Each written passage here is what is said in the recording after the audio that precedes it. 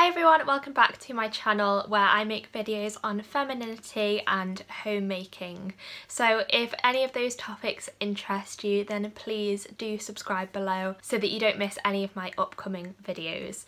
So today I wanted to talk about 7 feminine personality traits that anyone can cultivate today to become more ladylike and more feminine overall.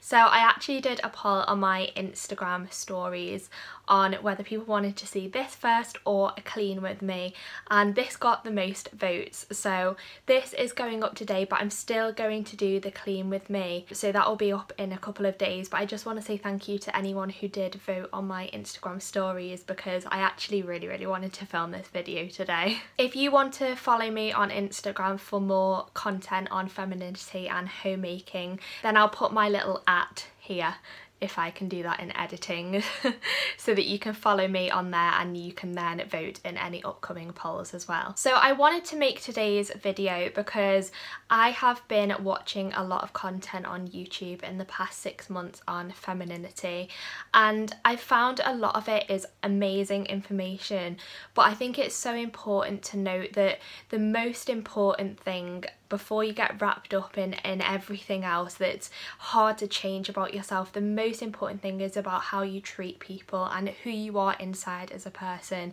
If you can have these things that I'm going to talk about in this video, then you are no doubt going to be a person who emits feminine energy everywhere you go. And not only that, but you're just going to be a good person who people want to be around. So without talking too much, I'm going to get into the feminine personality traits that you can cultivate today. So the first one I want to talk about is a British favourite, and that is manners.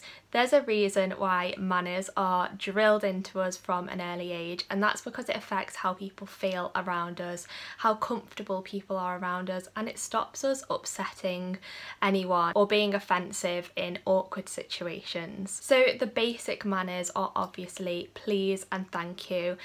And I know it sounds so simple, but in today's society we seem just to forget to say thank you to people, especially those that we love the most. So we see so many wives and husbands just treat each other like they're passing ships in the night, and they never take time to actually be thankful for one another.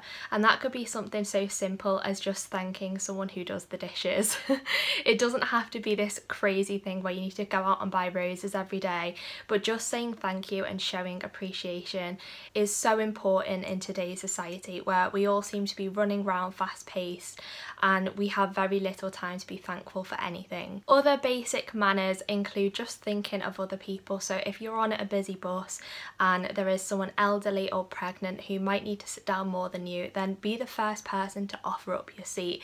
Don't wait to see if anyone else is going to do it first. I see this so often in today's society, that people are so quick to judge other people, in that we might be on a busy bus and we'll sat down and an elderly lady will come on the bus and we'll be looking at everyone like, why is no one getting up out of their seat and offering this lady a seat, when you're a person who is sat down yourself? So try and look at yourself first and try to ingrain those manners in yourself that you were taught for such a young age, and just relearn them and make sure that you're doing them in everyday life. The next thing I want to talk about is having immovable morals. So we all think that we've got morals, we all think that we're strict on those morals and they can never be changed. But I hear so many people say, well, I have this moral, but if this situation occurred, then I would do this. So I'm going to use cheating as an example. So cheating in a relationship.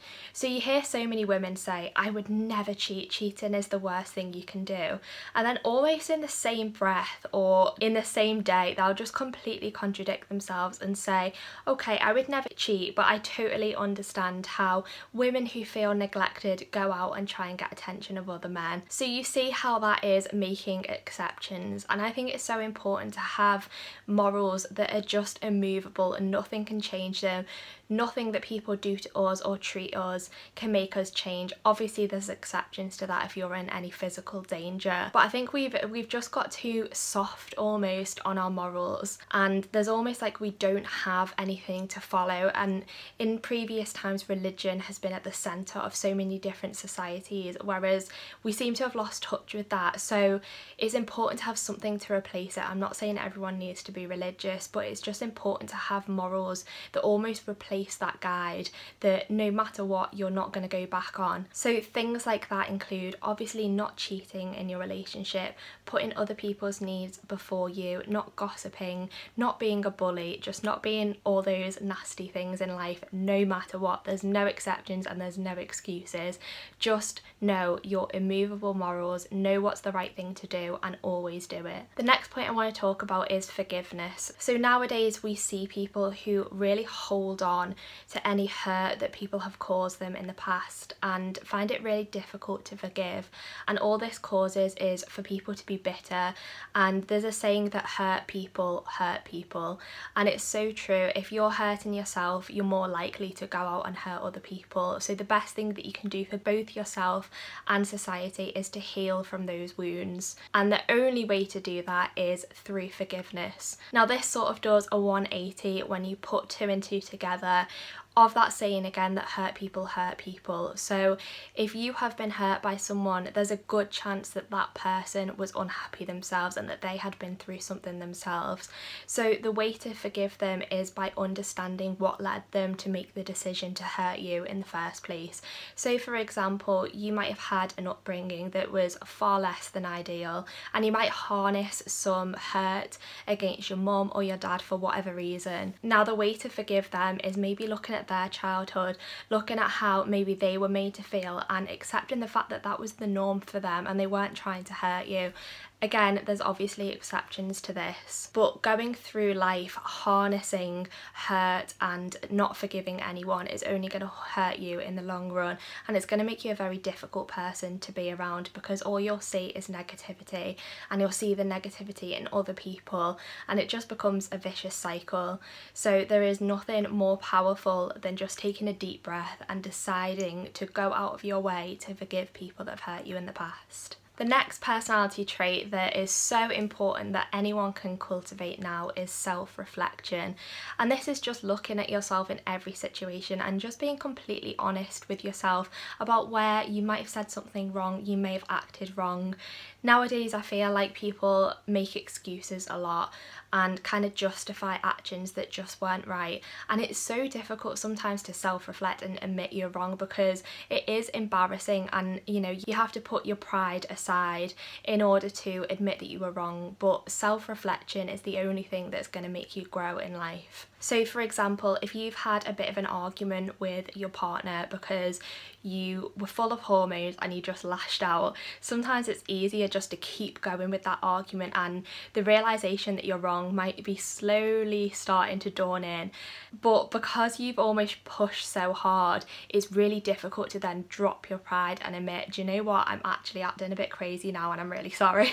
That's hard to do, but it takes a strong person to do that, and it takes a feminine person to do that, and a soft and gentle woman to admit her mistakes. Life isn't just a fight about who's right, and you don't gain any special prizes for being right all the time. In fact, all you're going to do is draw people away from you, because who really wants to be around someone who is just constantly right and their opinion is just constantly screamed in your face? But someone who can openly admit their flaws and self-reflect is someone who is going to attract all the best people in life and people who want to bring out more positivity in you. My next point is kindness and empathy. So they're obviously two different personality traits, but they do go hand in hand.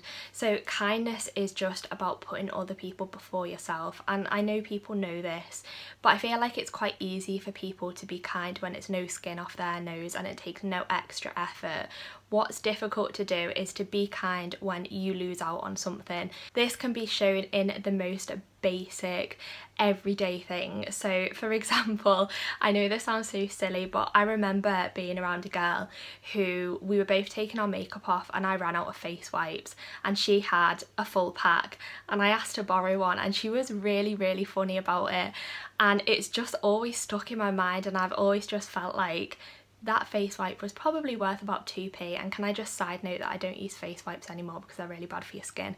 But anyway, kindness should just be something that comes easily to you. The more you practice it, the more you will just naturally be kind. But I think the most important places to practice it is where you really don't feel like being kind, or you know, it puts you out a little bit. So just try and be kind in the everyday. That might be having a bag of things that you want to take to charity, but you can't really be bothered that day and going to do it anyway, because it doesn't matter how you feel, you're thinking about the people who need those clothes and the charity that needs that money. Empathy, again, is something where you can just utterly put yourself in someone else's shoes. So this comes more naturally to some than it does others, and I do think there is cases where you can be too empathetic. So for me personally, I actually did a year of nursing, but I was too empathetic for it. I know that sounds ridiculous, but basically if someone was having like a needle or a vaccination or something and they were really scared, I would almost hyperventilate for them. And if someone was completely fine with it, then I would be completely fine with it. So you can almost do that too much, to the point where you're not actually comforting the person that you're empathizing with, because you're almost just stealing their emotions. And that was me, and it still is to a certain degree. I'll see someone crying and I'll just instantly want to cry.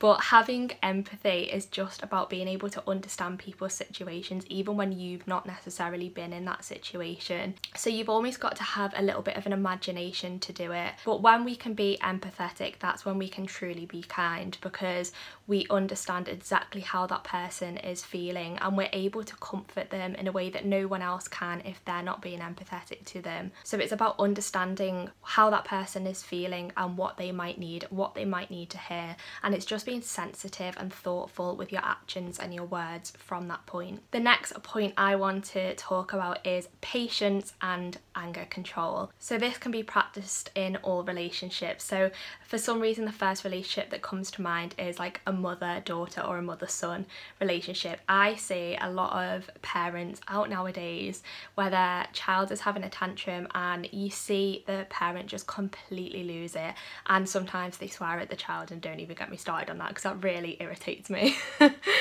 But you see parents lose it, and it's just, once you've lost your temper, you've lost all control, and you're never going to get through to someone by being angry. You're not going to get anything out of them.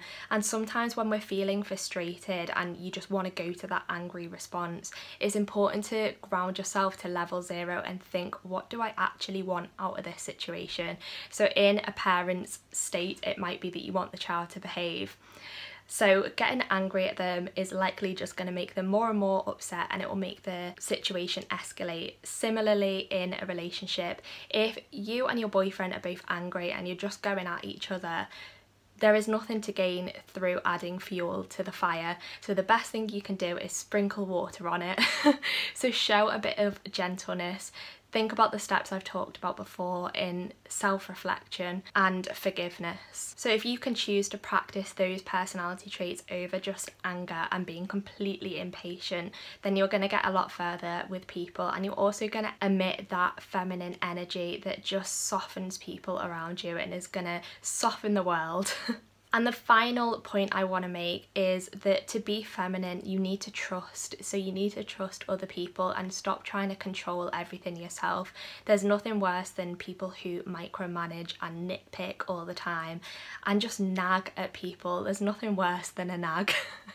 We all know what we should be doing, and sometimes when people nag you all the time, it almost makes you just want to go the complete opposite way. So I think sometimes it's important to trust that other people are just as smart as us and have led experienced lives, and we're not the only people on earth who know things and can influence others. So you need to trust that other people can make good decisions. So that could be something so basic that maybe your husband suggests a place to go out for dinner and you just don't think it's going to be a good place to go. Just trust that he is okay to make that decision. He is a grown-up too, and we don't need to baby men. We don't need to baby everyone that we come across. People are capable of making their own own decisions. So just having more trust in people, but also not just trust in people, just trust in the world that everything's going to work out. So you don't need to be so uptight and try and control everything. Just try and take a little bit more of a laid back approach and know that things that are meant for you will find its way to you. That's going to allow you to focus on your feminine energy more than anything, because you're more thinking about things that are going to help you and allow your true self to shine, rather than trying to control and nitpick everything around you to be exactly how you want it. Just by letting go of a little bit of control, you're going to emit so much more femininity. So they are all my points for today. I really hope you've enjoyed this video. I thought it was important to talk about these things, because if you can get these things right, then how you dress or how you do your hair and your makeup, that's going to change a very small percentage of your femininity. If you're wearing dresses every day and doing your hair and makeup really nice, and then you're going out and being angry at the world and effing and blinding behind the steering wheel, then you're never going to be that feminine influence that you want to be. But maybe you might have a day where you don't want to do your hair, you shove it up in a bun, but you go out and you're kind to the world and you self-reflect and you're understanding, you're empathetic and you're all those things, then again, you're just going to be such a feminine person that people want to be around. So once again, thank you so much for watching this video. Please give it a thumbs up below if you enjoyed it, and I will see you in a couple of days for my clean with me video. So I'm going to wrap up this video here and I will see you in the next one.